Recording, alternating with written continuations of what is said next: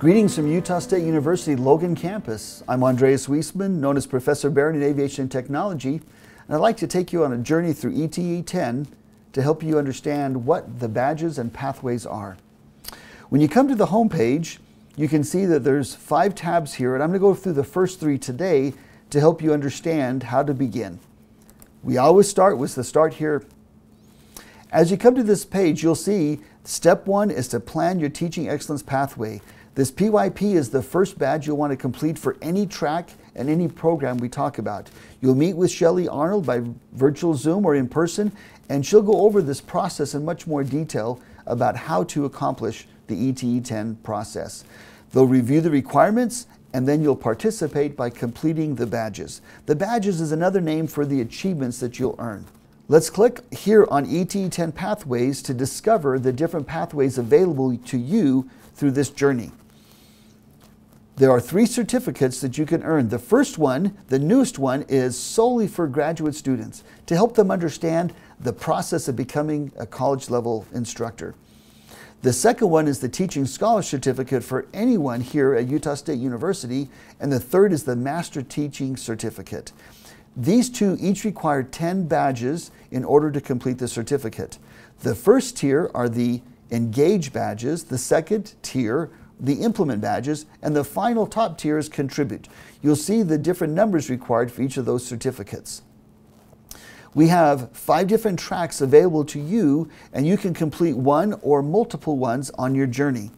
The first one is the Explore College Teaching track, and you'll see on the webpage there are certain required events and recommended events. Once you come to this page, when you click on each one of those, it'll take you to the page to complete the specific requirements.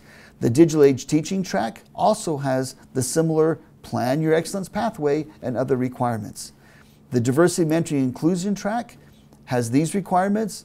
Evidence-based teaching is listed here, and finally the Foundations of College Teaching track.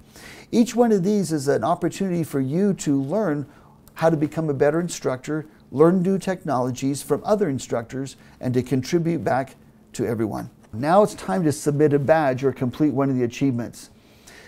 Let's talk about each of these tiers. The first one is Engage. You go to a workshop, a seminar, or some presentation within ETE or without ETE where you learn information. You'll write a reflection based upon question prompts that are tailored to your track. The Implement level, you are now taking that information and creating something for your teaching methodologies. Whether you adjust a course, an assessment, or somehow your teaching pedagogy, you implement that learning, and once you measure the results, you also write a reflection and submit it to that badge. The Contribute now is where you give back. Now you present, you publish a paper, you are now contributing to the body of knowledge, whether it's here in ETE10, Teaching for Learning conferences, or some other professional conference. So let's get an example of what that may be. Everybody needs to plan your teaching excellence pathway, so let's click on that one here. You'll see the criteria listed here that will be similar for everyone. When you look here on this page, you'll see that there is a survey that you will do to complete this one.